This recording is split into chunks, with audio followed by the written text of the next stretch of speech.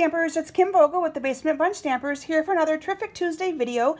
Today I'm going to share with you a really cute and simple project that I created using the Apron of Love bundle. Look how cute that is. If you do not have this bundle yet, you're going to want to add it to your collection after you see my video today and my Facebook Live projects that I'm going to be doing this Thursday.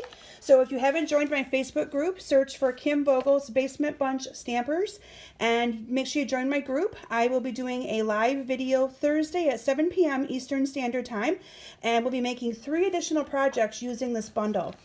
This bundle is in our occasions catalog, and one that did not catch my eye at first until I started playing with it, and I spent the entire day Saturday doing just that, and I absolutely fell in love with it. So the bundle sells for $45. It includes the photopolymer stamp set and the coordinating framelits, and these are what I think has really sold me on this bundle.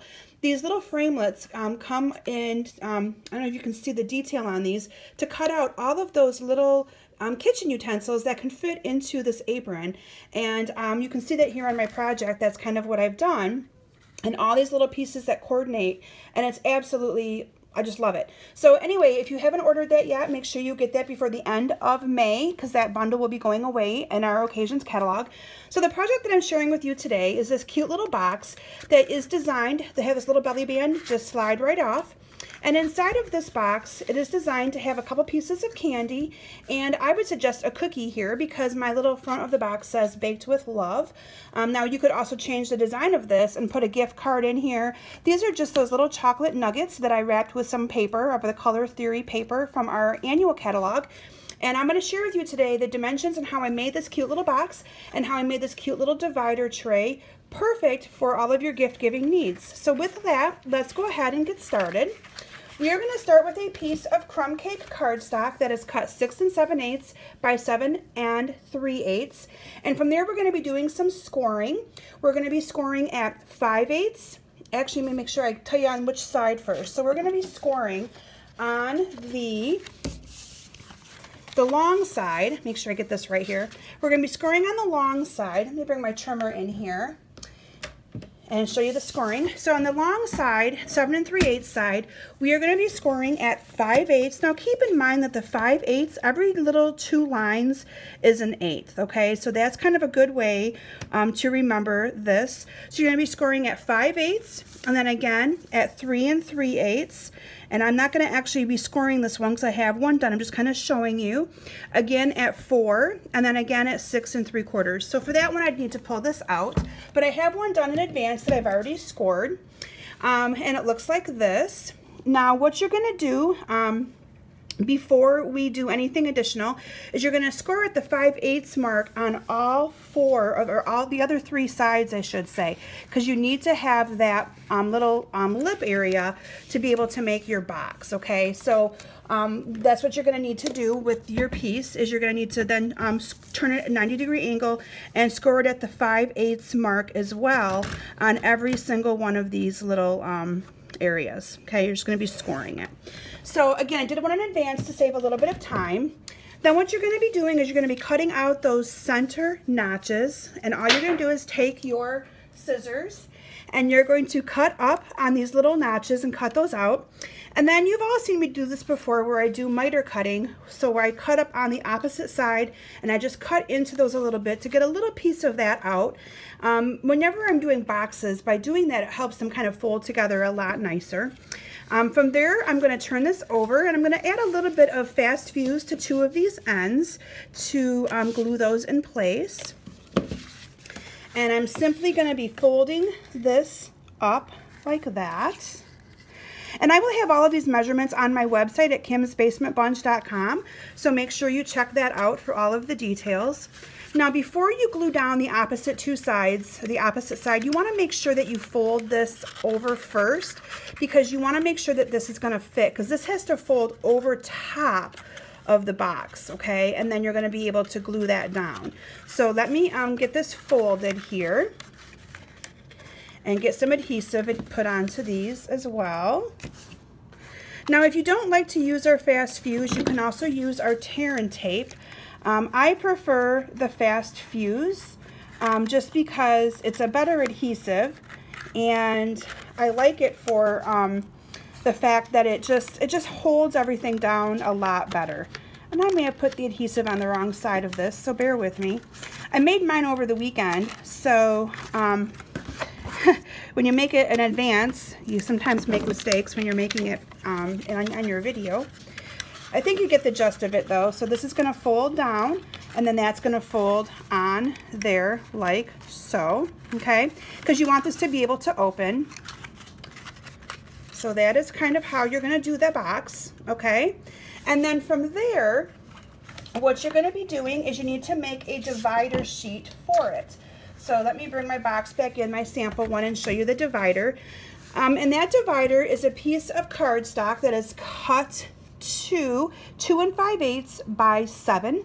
And you're going to be scoring this on both sides at 3/4 of an inch, 1 1/4, and 1 3/4. And I'm doing that on both sides. You can see that I've got score marks there on both sides of that. And from there, I'm just going to fold this every other way, because what I want to do is make a divider, and I want to make that peak. So it's going to go like this when I put that inside of my box, okay? So you're going to fold the first one in towards you, the next one out, just kind of like a weave, and the next one in again to make that cute little divider tray, okay? So from there, that would then fit into my box like so. Let me grab my box here. Bear with me because my adhesive decided to not stick again. Don't know why this box is challenging me a little bit, but it is. Okay, so from there, this is just going to fit right inside of here like so. And you're going to go ahead and you can glue this down if you want. You can also glue these peaks if you want. And that's actually what I did. I did take the time to glue this in here, and I glued these peaks together. I didn't want to have it fall, apart as people were opening it up. Now to keep this box secure, what I did is I created a belly band, and that's where the bundle comes into play that I used in today's project. Let me find my belly band here to show you real quick again.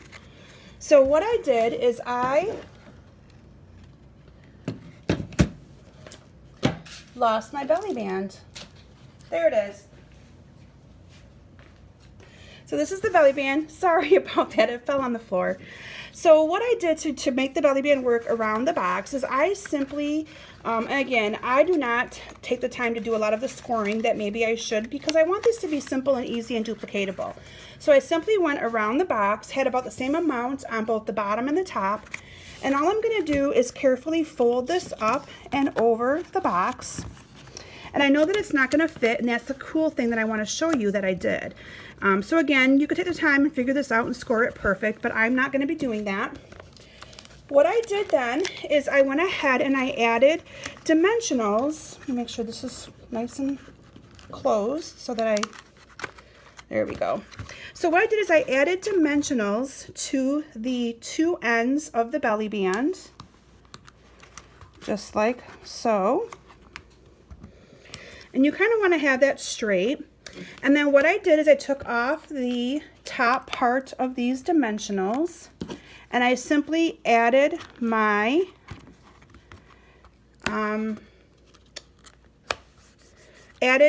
little two ovals from the layering ovals like that.